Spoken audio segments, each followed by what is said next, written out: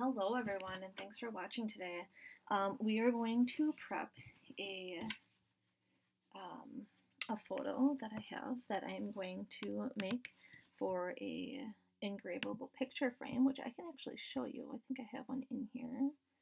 Yep, the photo that we're going to, we're going to engrave a different photo, but our project is going to look like this. So super cute. It engraves the photo with all of this fine detail, which is amazing.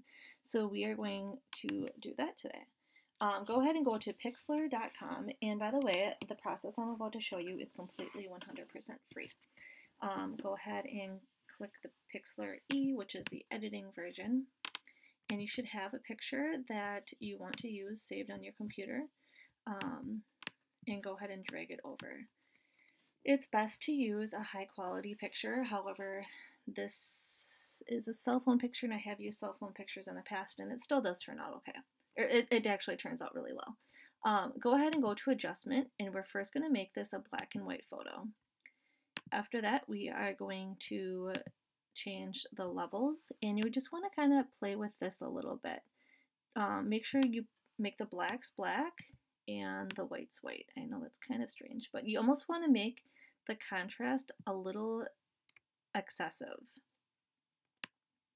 So go ahead and play with those levels, and once you have it where you want it, click apply, and go ahead and add a vignette if you want. In this case, I'm going to, just because I want the background to be a little, blended and a little more white. So go ahead and click apply, and we are going to save this as a JPEG, high quality.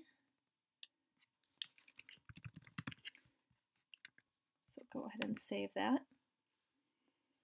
And then we are going to go to Image R,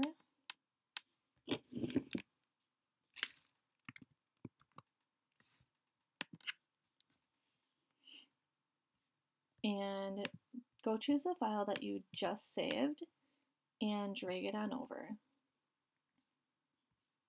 And this should upload down here.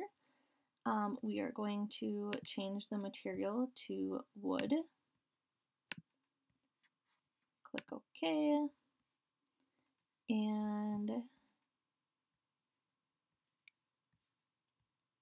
this is how it's going to look once it's engraved. We're going to go ahead and play with the gamma a little bit. In a lot of cases, it's best at 0.8, but you can see, the more you play with it, it's going to be a little bit different. It's going to be darker if you move it to the left and lighter as you move it to the right. So wherever you think is best, or whatever works best for you, is where you should have it. I'm struggling with this one a little bit.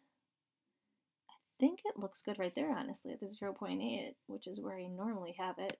Go ahead and click download, save it.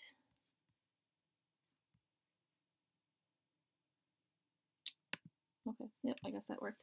And then go ahead and upload to whatever program you use to save as SVGs. In my case, I do use Silhouette Studio, and then I transfer it to my Glowforge. So once you save it into Silhouette Studio, you're just going to save it as a SVG file, and you can upload it to Glowforge to be burned. And if you are looking for a video on how to burn it from your Glowforge onto a piece of wood, follow me for the next video and I can show you how. Thanks so much for watching, and I hope you have a great day.